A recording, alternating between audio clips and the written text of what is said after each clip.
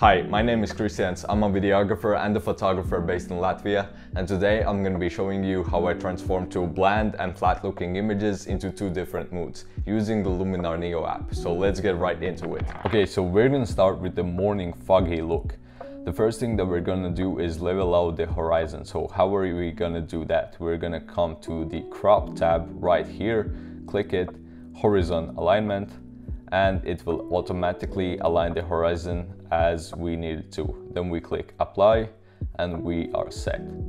The next thing is I want to add contrast to the image. We're gonna come here to the enhance tab and push the accent up somewhere like this. Yeah, but right now I think the highlights are too high because the morning look is like really dark and moody. So we're gonna come here to the develop tab and push the highlights that bit down, yeah, like this.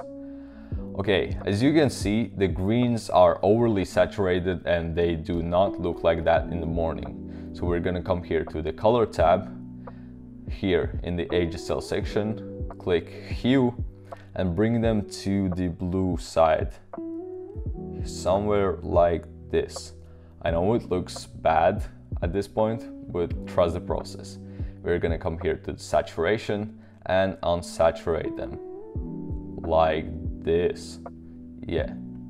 And then we're gonna come to the luminance and just make them darker a bit, like this. So we have come from looking like this to this. The next thing is we need the morning foggy look, we need the fog. So we have to add it. We're gonna come here to the atmosphere, click mode, and as you can see, you can get many different modes: fog, layered, fog, mist, haze, but we're gonna go with the fog. Click the amount and just drag it up. As you can see, it automatically applies the fog like this. I don't really like that it is affecting her face currently, so we're gonna move the depth a bit down like this. Okay, this is nice. And we're gonna put the lightness down so it is a bit darker, yeah, like this. The next thing I want to do is like emphasize the subject a bit more, so we're gonna come here to the vignette and just lower it to add the vignette a bit, like these rounded corners. This is before and after.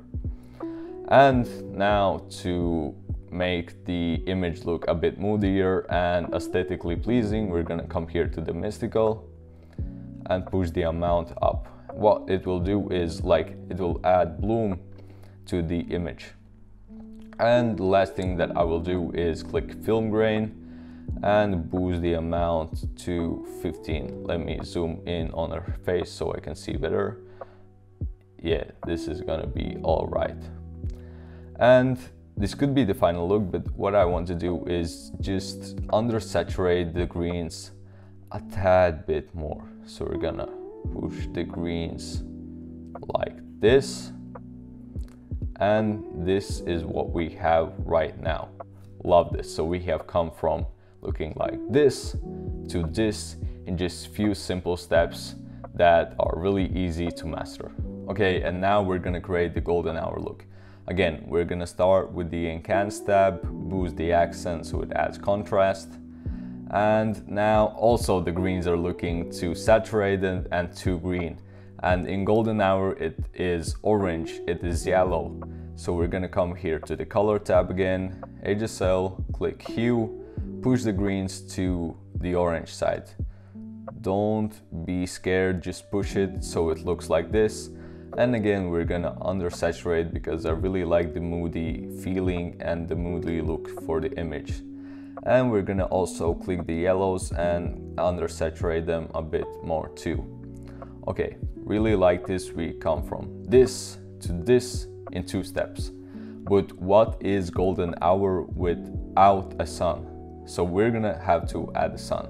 We're gonna come here to the Sunrays, place sun center, drag it to this side because as you can see, the face is lit up on this side and on this side it is shadow.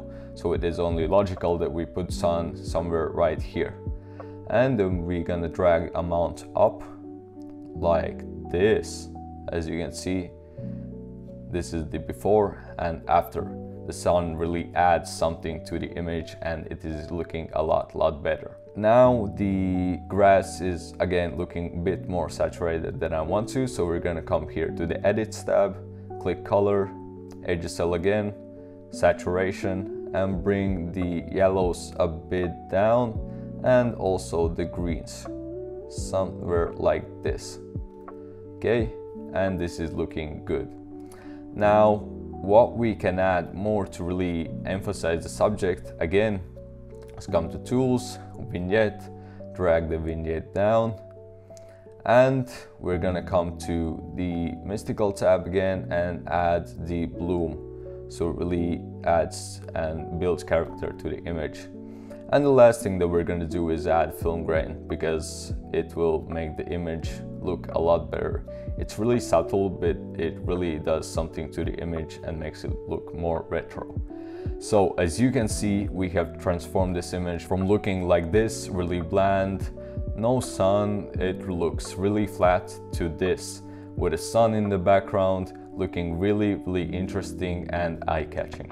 And there are many more ways that you can create different moods for your photos utilizing all the Luminar Neo features. And from my experience, this is the quickest way that you can create great photos in no time. Thank you for watching this tutorial. Remember to subscribe and like, and maybe explain in the comments how could you use Luminar Neo features for your projects. See you in the next one.